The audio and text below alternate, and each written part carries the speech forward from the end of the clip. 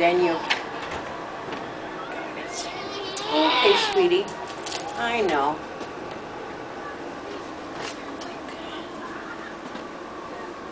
Then you put one side underneath her. Mm-hmm. I do it one at a time. Some nurses do both of them at the same time. For some reason, I like to do one at a time. And then this side underneath her. Same thing with this one, next one. So every time you use two? See, the reason I use two, she is used to being in mommy's belly, tight and warm. Mm-hmm. So for a few weeks, maybe even months, but usually for a few weeks, they like to be revved up like this. They feel like they're in mommy's belly. Right. So see, now she's okay. So she probably had enough, but she was wet, and it was irritating her.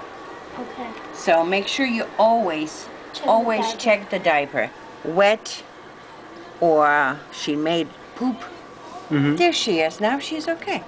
Okay, great. She's gonna be okay for a while. All right? All right. Oh, don't lose this. This has to go back on her leg or arm. When you go back to nursery, they have to put it back on. Thank you.